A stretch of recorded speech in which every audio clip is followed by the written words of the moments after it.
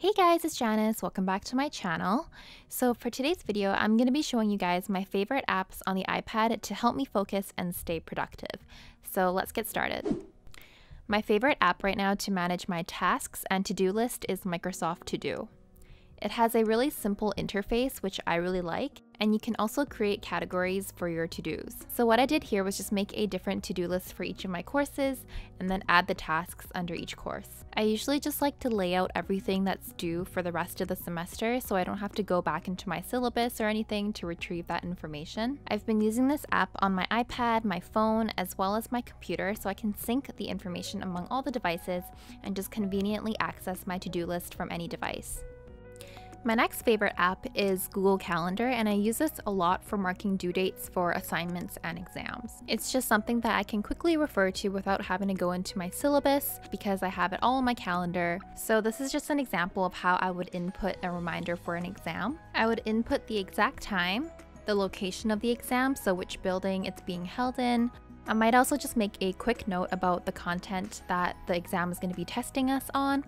And also I would make this event red because red is the most urgent one to me.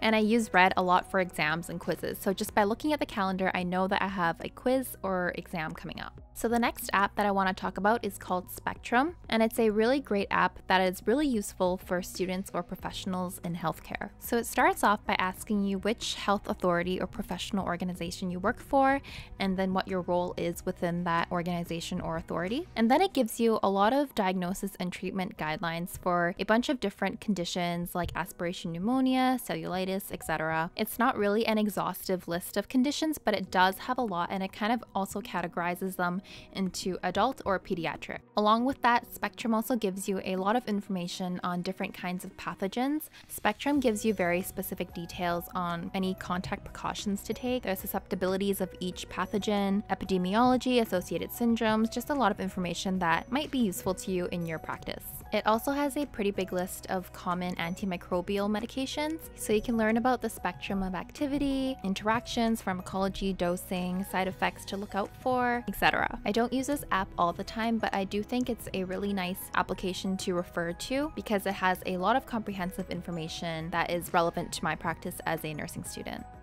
So next up is Microsoft Word. Surprisingly, this application is actually quite comparable to the full thing on the computer. I usually use this app just to edit my papers on the go if I'm not at the computer, and what I like about it is the added ability to just make annotations with the Apple Pencil. Next up is one of my all-time favorites, and that's Google Sheets. If you've seen my past videos or follow me on Instagram, you know that I use this method a lot for courses like pathophysiology and pharmacology. This is a method developed by another YouTuber here, but essentially it's just very convenient for me because I can edit the sheets on my computer and just bring it around with me on the iPad so I can keep on reviewing and keep on testing myself so I can earn those good grades on my exams. Google Drive is also one of my all-time favorites. I cannot live without this app for school. It makes my workflow a lot more efficient because I can easily share files among my devices, considering I also don't have an iPhone. I also love using this to store past schoolwork and also textbooks so I can save space on my computer.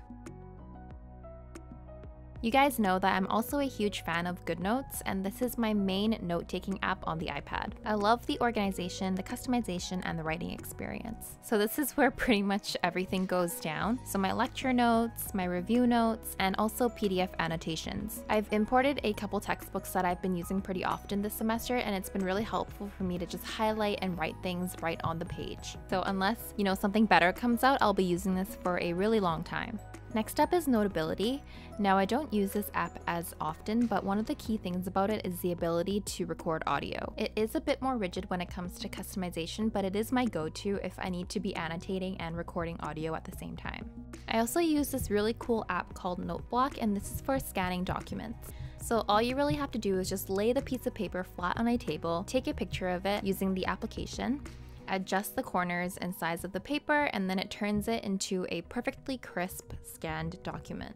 Now the last one I want to mention is Noisli. So I use their website a lot on the computer. Noisli essentially lets you choose from a lot of different background noises to help you focus and be productive when you're working. You can turn on a single noise or mix a bunch of them and adjust the volumes. I like to use this in conjunction with some calming Spotify music as well. So thank you for watching this video. If you liked it, please give it a thumbs up, hit the subscribe button, and turn on the notification bell to know when my next videos are. Thanks for watching!